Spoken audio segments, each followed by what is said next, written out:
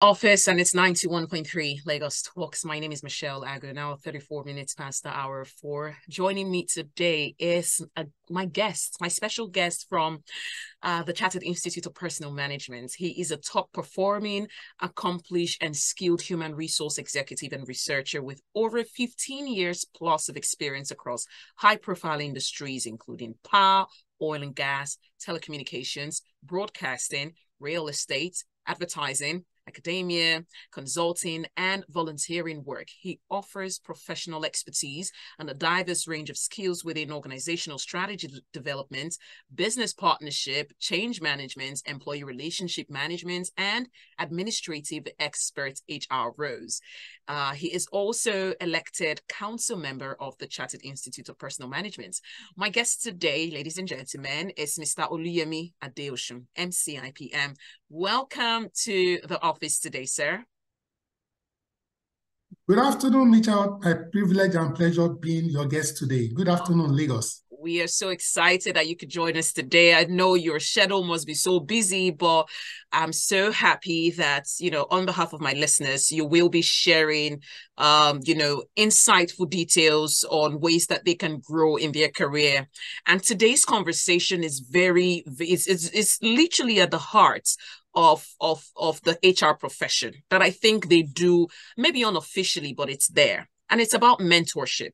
We'll be talking about mentorship today and whether or not it's a necessity or it's a cliche. People seek out mentors in every area of their life, in their career, in their personal life. They're always seeking for role models. They're always seeking for people to grow with, people who they do admire, to mentor them. And if the mentorship is not direct, they're always seeking for role models and idols to look up to emulate, to live by, through their character or words that they share with them. So I want to really understand whether or not mentorship is truly a necessity or is just one of those cliches thrown around in the office space or in our career life. So Mr. Oluyemi, I look forward to having a great conversation with you today on this topic. Same here. Thank you so much, madam. All right. Now, for you listening, you can be a part of the conversation. All you have to do is call the studio lines 0809-1913-913 or 0809-222-0913. You can also call the landline numbers on 01-515-1913, or better yet, just tweet on the app X and let us know your thoughts, or you can ask questions, give your contributions and submissions. And of course, WhatsApp is ever present with us, so you can use the WhatsApp platform. Now, Mr. Oluyemi, please, what exactly, in your own words, is mentorship? And are there types of mentors, or mentorship is just about one specific thing? What is mentorship? Thank you so much. Mentorship may mean different things to different people, but in the professional context, mentorship is really a dynamic and mutually beneficial relationship between an experienced or a knowledgeable individual and a less experienced or a less knowledgeable individual. You notice I'm stressing two words here: experience and knowledge. It does not necessarily mean an older individual. Okay. All things being equal, typically, older people tend to be more experienced and tend to be more knowledgeable. But the key focus is not in age. It is on experience and it is on knowledge. And there are different kinds of mentorship. You could have, for example, a career mentor. Okay, you could have an industry mentor. You could have a mentor with respect to just a skill. You could even have a mentor for networking. In other words, there may be two individuals. A is mentoring B on financial management, while B is mentoring A on networking. So I need to provide that to mean that, so you may have one mentor, you may have multiple mentors. Your mentorship can also be done virtually, it can be physically. Someone can be your mentor and the person has never met you. Maybe you are reading the person's books, and so on and so forth. Thank you. I'm learning so much from you, Mr. Oluyemi. You talked about career mentor, industry mentor, a mentor for networking, and so on and so forth. What is the difference between a career mentor and an industry mentor? Is there a Okay. So difference or similarity? now, first and foremost, if you have never worked in the oil and gas sector before and you switch career or job to the industry, you may want to get an industry mentor. Now, for example, if you're an accountant, the industry mentor may not necessarily be an accountant, but somebody who is vast in the oil and gas value chain. A career mentor can be with you even as you move from one organization to the other, one sector to the other, one country to the other. But in this instance, an industry mentor, if you decide to leave oil and gas, for example, and you go to supply chain or you go to medical line, it will no longer be your mentor because he's no longer in that new industry. So that's why I said there are different kinds of mentorship. However, there can be overlaps. So someone can be your career mentor. It now happens to also be your industry mentor. If I use a radio presenter at OAP now, if you now have a mentor who is a veteran in broadcasting and is also your career mentor, in that instance, that person is doubling as both your career mentor and your industry mentor. Wow, that's very, very profound. Thanks for sharing that with us. So please tell us, is mentoring a skill that can be learned or is something that is inborn? How does it really work? Okay, so let me draw an analogy here, between mentorship and leadership. We also typically ask this question, that is leadership innate or is this something that is developed? I would say that it is actually a combination of the two. What do I mean? There are certain things that come natural or innate to certain individuals. For example, some individuals, either because of their temperament or because of their upbringing, we say nurture or nature, they may be more supportive, they may be more empathetic, they may have, so to speak, communicative skills, okay? However, these skills too can be learned, and in a professional setting, for example, even starting from going to school, primary, secondary, tertiary, and so on and so forth, we are developing a lot of skills that are useful and relevant to mentoring. For example, there's no mentorship without communication. There's no mentorship if you cannot listen. There's no mentorship if you, in the context of a subject matter expert, if you don't understand the technicalities, okay, of that subject area, okay, like problem solving, time management, and so on and so forth. So even if the skills required for mentorship comes natural or innate, for you to be a successful mentor consistently over time, you must actively develop the skills through learning, through reading, through observation, and interacting with other mentors even at your level. So it is more effective if you train, if you learn, if you build capabilities and competencies around mentorship. Thank you. All right, thank you. So how do I know I need a mentor?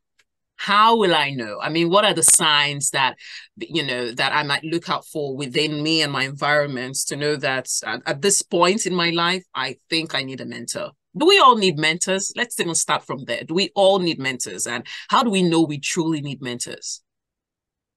Very good question. Let me start by saying that if you actually think you don't need a mentor, you probably need a mentor the most. I'll say that again.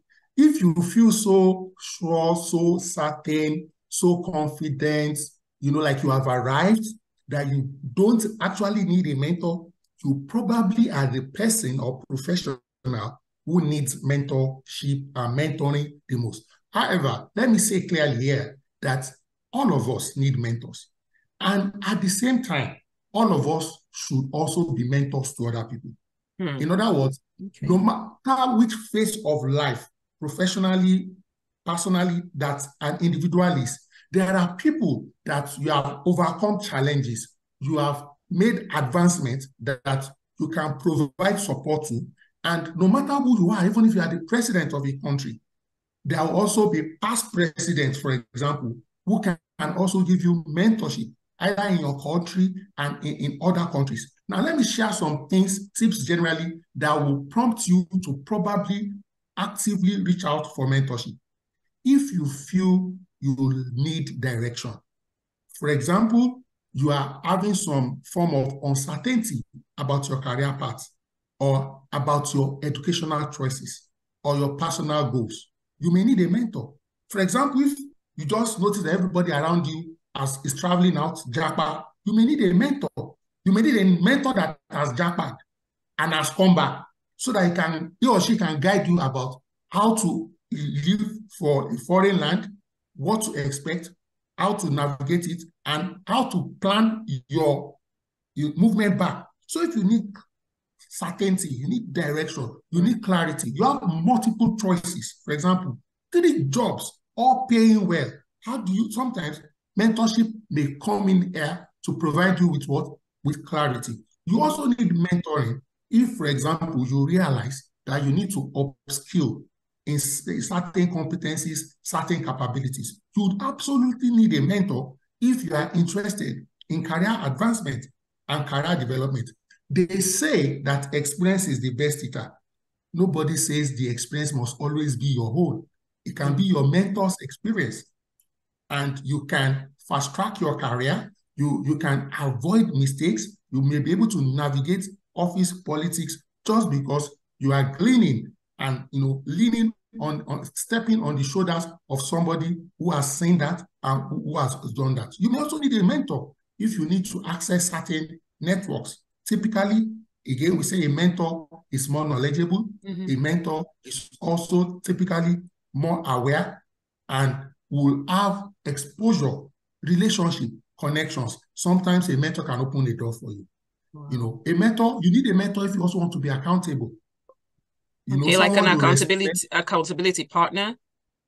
Yes, a mentor can also serve that purpose, because sometimes you know what you need to do to advance in your career, but you may be too laid back to get it.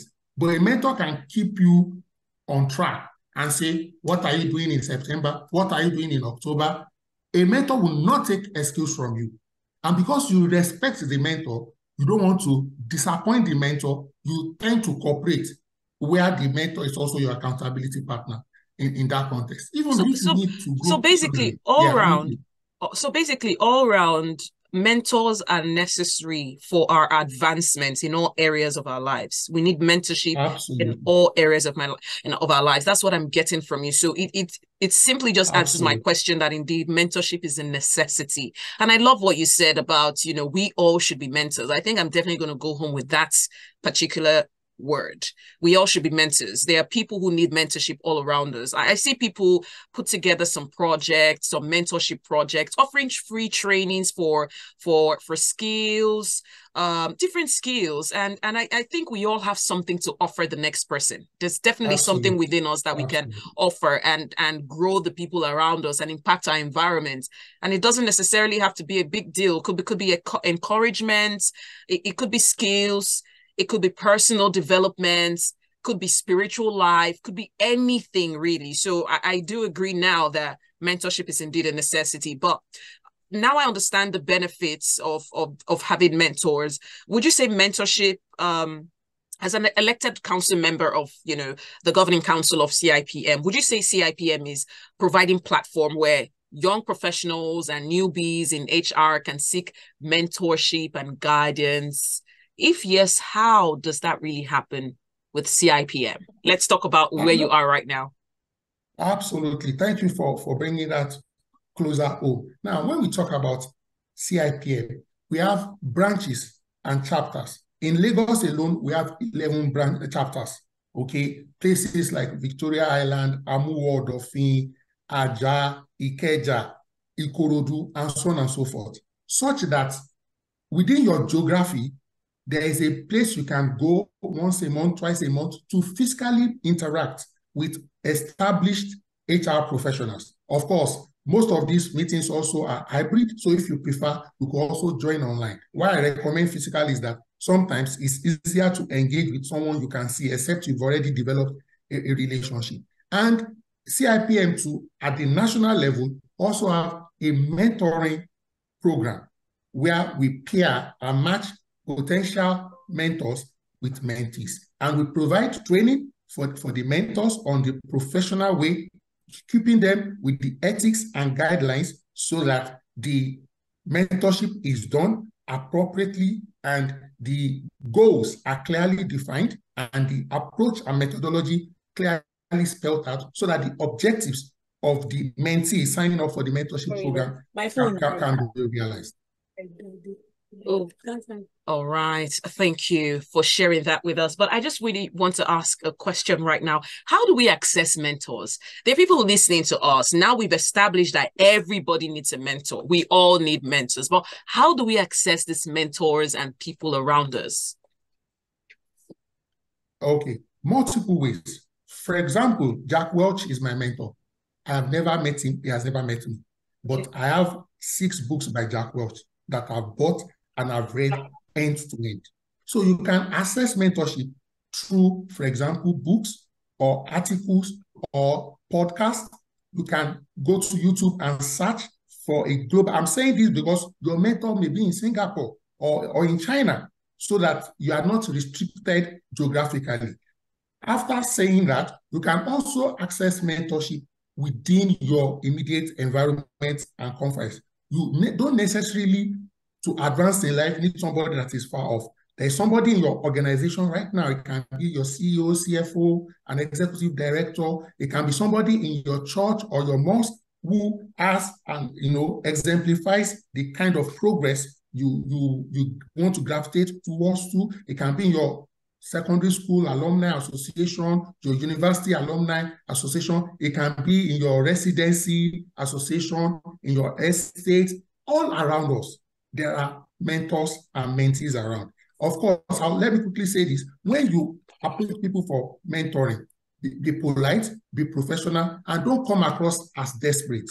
It is okay for someone to tell you, oh, no, I am not available to be your mentor at this time. Some people may have 3, 4 mentors per window, and they won't want to overburden themselves.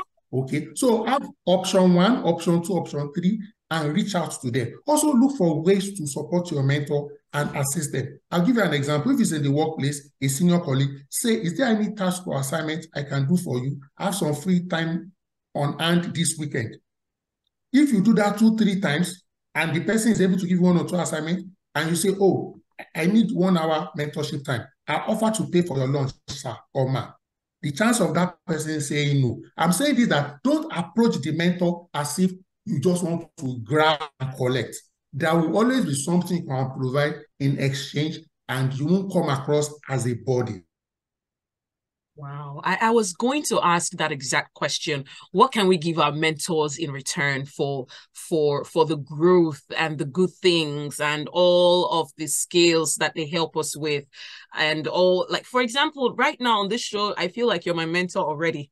The way you speak, the words you're saying, I'm so inspired. And I was just going to ask, I mean, what can we do to also give back to our mentors? We can't just all be takers, and the mentors just keep giving and giving and giving. And sometimes they're thinning out, they're reaching as many people as possible. What can we give them in return? Besides, in the office space, for example, can you give us other examples of ways that we can also do things that are beneficial to our mentors?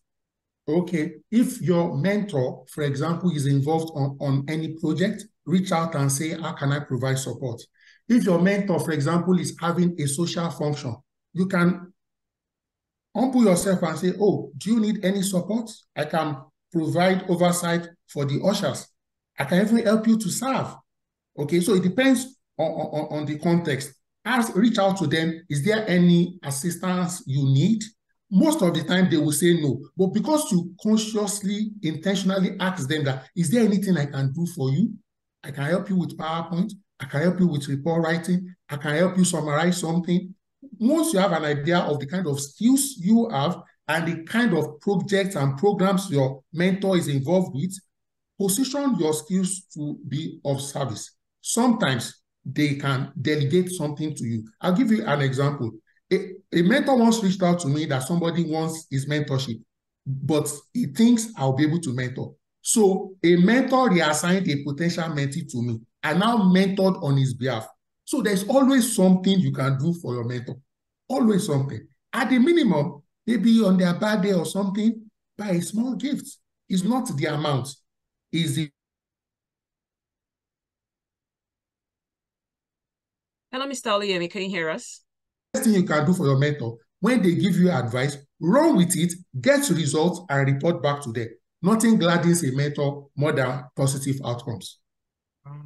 Wow. Thank you so much. For those listening, you can join the conversation if you have questions. And yes, if you'd love to be a part of the conversation, you can give your own submission. If you are a mentor yourself and you would love to share something about mentorship, do call in. And if you're seeking out a mentor and you have been you've learned so much, with this conversation with my guest, you can call in and let us know what you've learned and also share any question that you have. He's a mentor himself. Sir, I believe you're a mentor yourself. How many people are you currently mentoring, and how long have you been mentoring? So I've been mentoring for over 10 years. I manage a group mentorship program. I have over 3,400 HR professionals. I provide mentorship with other mentors. You have to do group mentoring. When you have individuals with similar needs, you may be able to mentor them in a group session so that you save time and they are also able to achieve the same results. All right, thank you. Any final words before we wrap it up, before we go?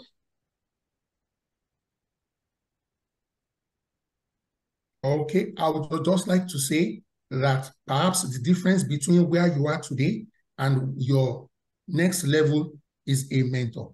Let me end with this quote. If you know where you are going, your journey is short. If you know how to get there, your journey is shorter. If you have someone who has been there and is willing to teach you, your journey is shortest. If the person decides to take you along in the program of mentorship, congratulations, you're already there. Thank you.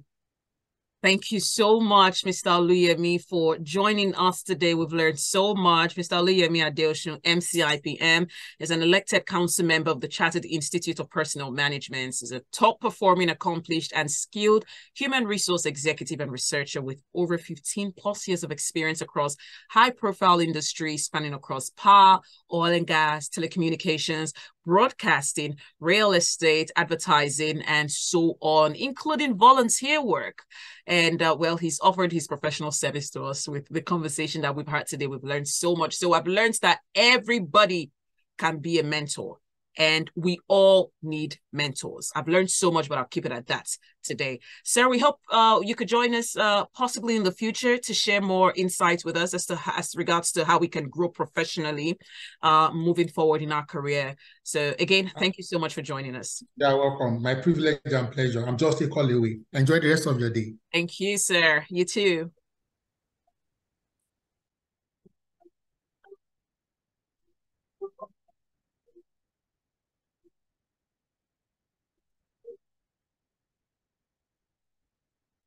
Thank you for joining us, sir. Have a beautiful evening. Bye. Thank you for listening. Bye. Yes, sir. Bye. Industries are experiencing rapid and